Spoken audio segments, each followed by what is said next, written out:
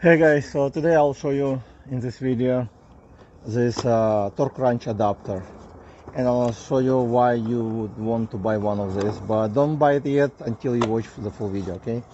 So it comes in this kind of case, plastic one, which is good. So this is an adapter, and it does come with two more actual adapter.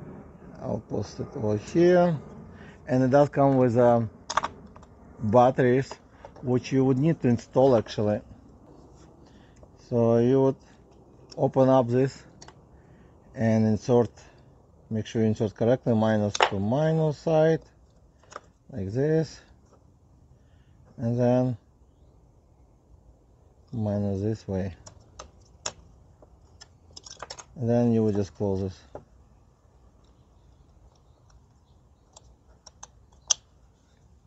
And it's from Goyojo. So now it's on. So once you turn it on, you will see it like 200, but it doesn't mean it has to be that way. You can adjust it by press the minus sign and adjust to the Newton-meter torque or whatever torque you need at that moment. So I'm gonna press minus and just keep going until it hit, let's say 5, just to show you example. But it can work up to 200, I understand. So the lowest one will be 12 actually. So you can use different wrench tools, like this one, I think 1.5, I believe. So you just insert it, and you can use to tighten the bike wheel if you need to with a socket like this. Okay, it's 1.5, I think 1.5 inches.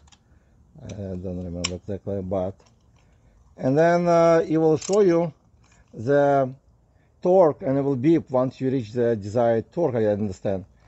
But if you need smaller, it comes with adapter, which easy to attach over here, and you can attach it whatever socket you need.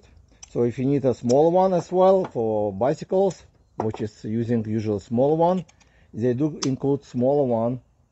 I believe it's a quarter, 1/4 of an inch, and you can attach the quarter, but you can still use this torque wrench and tighten. So this one is kind of between.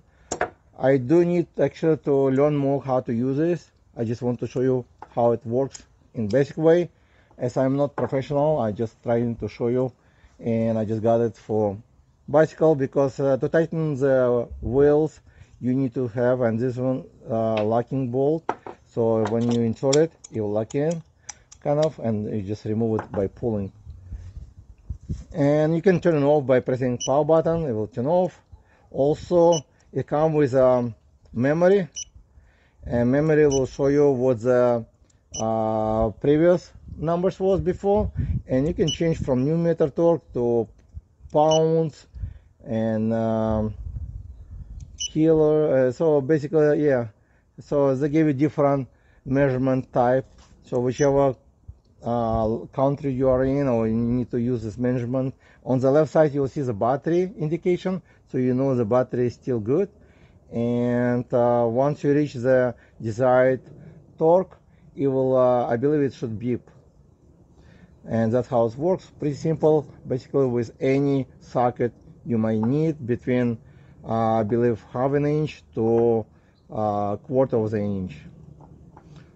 All right. And it's a measure between 12 Newton-meter torque to 200 Newton-meter torque. So it gives you very good variety for measurement. And I'm gonna turn off and put it back and use it later. Thank you guys for watching, and I'll see you in the next video. Bye.